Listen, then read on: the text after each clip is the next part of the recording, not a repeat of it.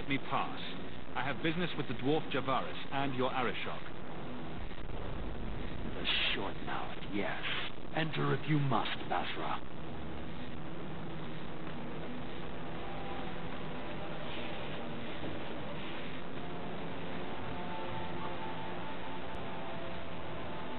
Ah, my right hand arrives. Summon your Arishok. The bargain is done. About time you showed. I've been here for hours.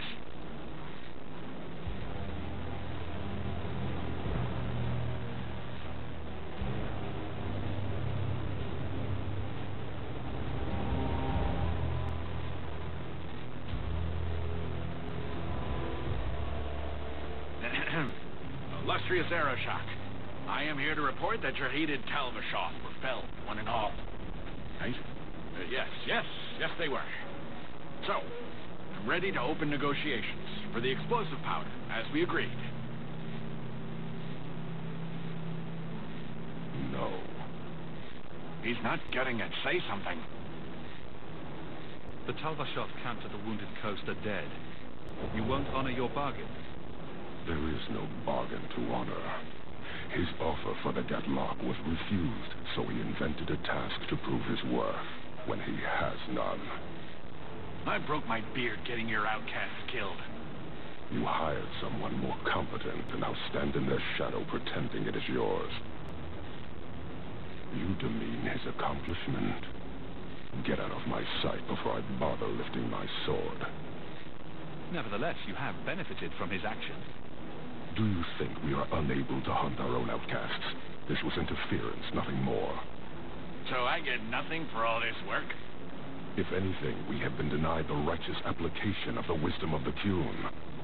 What payment should I exact for that? Go, dwarf, before I begin my tally. He had big plans for your recipe. I was supposed to get a piece of that. Dwarf, did your imaginary bargain make promises on my behalf? I expected your wisdom to be more profitable.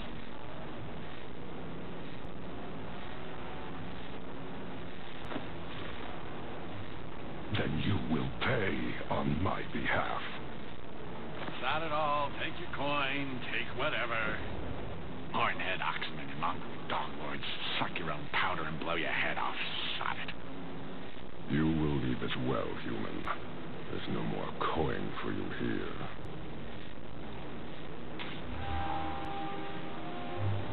I dislike this place, but that...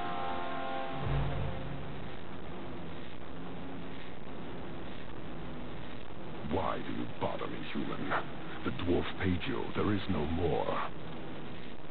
Your kind thinks selfishness and want are normal. This city, all of it, leaves a bad taste. If you despise this place, why haven't you left? Since we arrived, I have seen nothing but greed and weakness. Dwarves, humans, elves, just festering. No order, no goal. You are one of the few I have met with any ability. And yet this too was random, a result of selfishness. I cannot fathom how a mire like this can be justified. You say we should leave, but how can you bear to stay in this chaos? My welcome to the city was not so different from yours. And yet you suffer it. It's an opportunity to make a real difference. Karistan are soldiers. The Qun made it so. They can never vary from that assigned path, never be other than they are meant to be. But they are free to choose within that role, to accept and succeed, or deny and die. Glory is clear and defined. Could not this entire city benefit from that certainty? How else will you know when you have made a real difference?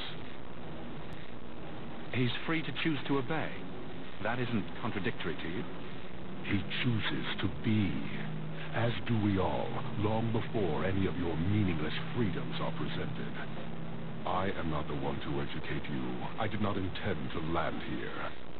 But this city may demand certainty. I suspect we are done, human.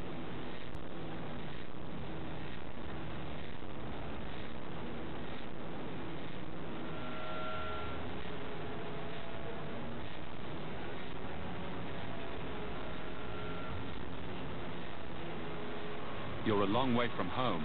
Why did you come? To meet a demand of the Qun. Which was? It is a matter only the Qunari understand. We remain until we fulfill the demand of the Qun. Or until the demand changes.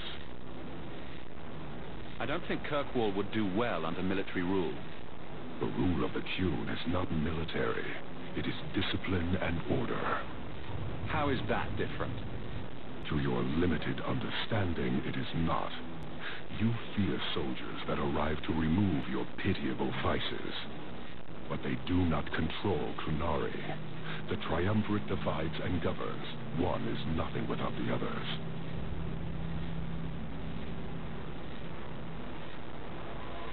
You guard your powder carefully.